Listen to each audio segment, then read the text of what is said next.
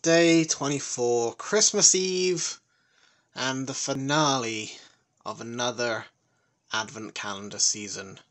Here on the Adlington channel, everybody has gathered around the Christmas trees among the ruins of everything else, and the chaos that has come before. We've had Avengers Towers, we've had Platform 9 3/4, we've had barbecues, we've had robots, we've had presents, and we've had Quinjets and helicarriers, and brick walls, and fireplaces, and random ass signs, and other signs for pubs and stuff. It's been fun. It's been fun. Avengers took the lead and ran with it, while Harry Potter floundered for a few days in the middle. But Harry Potter has been putting up a fighting effort in the last few throws here. But day 24, we're going to start with the Avengers. I want to say it's going to be another character. Every year I hope for a character with just Santa, turned into Santa. We haven't had Captain America. Of the big three, we haven't had Captain America. So Captain America could easily show up. We haven't had Hawkeye, but I don't know if that's going to happen. We haven't had Vision. We haven't had Wanda. We haven't had... we haven't had a lot. We haven't had Black Panther. We haven't had a lot. I want to hope for a Captain America Christmas Man, Santa Claus. But I'm also probably going to be a bit disappointed because Captain America is, to me, the most disappointing of the heroes. I've never really enjoyed Captain America. He was fine. I was always more behind Iron Man because he has cool robot suits and stuff. Yeah, that's my guess. It's gonna be Captain America, and it's gonna be disappointingly not Christmas themed. That's my guess. Although, if they print something on the shield, they could have a lot of fun with it. Oh. Okay. Alright, I was wrong.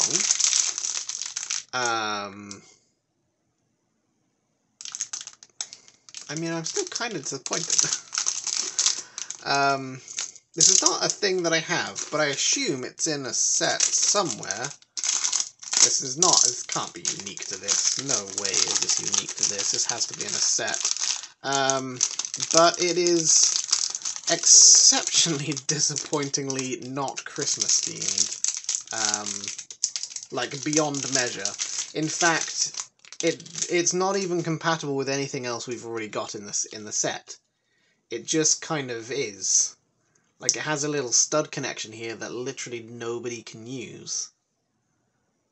And then there's all these unique elements to it that have no other purpose, and come in like sprues of 4 for no explainable reason. Like, why does anybody need 4 of these? Why are you printing them in sprues of 4 and not splitting them in the factory? Like, Jesus. Why are you giving everybody so friggin' many of the Infinity Stones? Like, calm down there, Lego. There's some kind of order to this, but I don't care. I don't care. These are very fiddly to put in. They're painful to take off the sprue.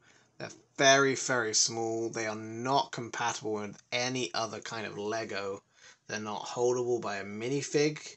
That peg is not the right size for that. I generally don't know if I can get these in with my arthritis. We'll see what happens, I suppose. And it is distinctly not Christmas themed. Like, the only minifigure that was like definitely Christmas themed was Tony Stark, Iron Man, Thor at a push, and that's it for Christmas themed minifigures. I mean, I wasn't expecting Christmas theming in the Harry Potter, because it just kind of is its own thing. But like, if you open with a Christmas-themed Iron Man, like, fuck, where's everybody else's ugly Christmas sweaters? Like, this is a unique print. This has to be a unique print for this set. Where is everybody else's unique prints? I mean, I guess it's going to be prohibitively expensive if they were to do that. But, like, legit, you've opened with a Christmas party Tony Stark. Like, why is this not the Avengers Christmas party? You know what I'm saying? Why is this kind of, like, Jesus Christ. These are such a pain in the ass to get off. Why is this so incredibly not Christmas themed? Like, this entire Avengers calendar, I can't bother to do these. They're such a pain in the ass to get all sprue. It's the Infinity Gauntlet. It's meant to have a whole bunch of gems. Just imagine it does. Harry Potter's gonna win it, because that's very disappointing. And, like, have it on a stand? Anything. There's no stand, there's no compatibility with anything we've previously got. It's not compatible with a single Lego thing that I own. Like, Thanos can't hold it. It's way too big. I assume it's compatible with the mega scale Thanos, like the big bulky dude. But we didn't get that. Super big letdown in the clothes, Avengers. Super big. Yeah, this is exactly what we expected. It's the spinner, which acts as like a move thing. This game is basically a roll and move game. It's basically a roll and move game with literally nothing on it. Unless there's some rules on the back of here, which I don't think there are. This is essentially a roll and move game with nothing. There's the only thing that's on the board that could affect the thing is the wall. That's it. There's no other effects. There's no snakes, no ladders. There's no random spaces. There's no branching paths. There's no, like, stop here to pick up your ticket for 9 3/4. There's nothing. There is zero things to make it themed, or to make it even remotely interesting for a roll and move game. But we get, at the end of the day, this quite adorable, quite lovely, quite charming, quite attractive, quite pretty, quite cute, quite cool, quite pain in the ass to build spinner. Which, frankly, I think is adorable. I quite love it.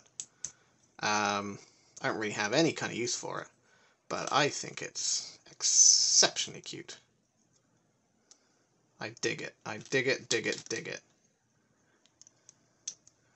I don't know how to build it, but I dig it. That's a weird piece. I've never seen that piece before. It's like a 2-tile-high brick thing with the edges. It's ribbed. For someone's pleasure.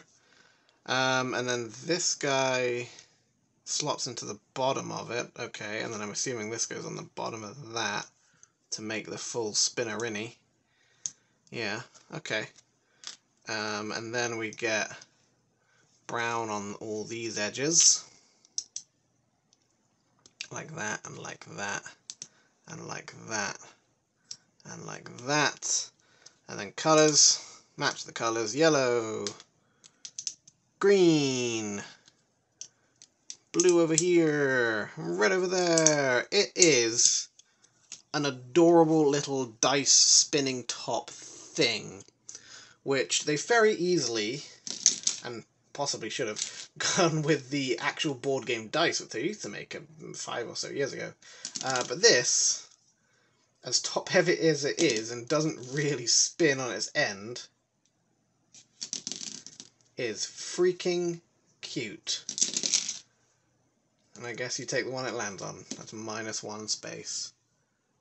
It's adorable. That really is. I quite like that. This is a disappointment. An absolute letdown. Like, why? Why would you include something that just doesn't compute with the rest of the set at all, when you've already given the minifig scale Infinity Gauntlet, wherever the fuck that is, which does fit with the rest of the set. Why? Why is that a thing? Merry Christmas, god damn it! I hope you have a good one. I hope it's fun for you, whatever you celebrate. Guys, thank you for another wonderful year supporting the Edlington channel. Subscribers, you made this possible, us having 2 bouts of disappointment, which kind of weaved and alternated quite nicely. There was a couple of really great days where both things were good, and when this one was bad, this kind of picked up, and then when this one tanked at the end, this one picked up and saved the day. It was fun. Really, really enjoyable. Yeah. Guys, you are wonderful people. Subscribers, patrons, cheerers, just people who like and comment. You are my Christmas gift, and I thank you very much for it. We will be back over the next little while and into the new year with lots more stuff, lots of great things happening on the channel, and yeah, I hope you can be a part of it. Have a good one. I'll see you in whatever videos we do next. Bye bye.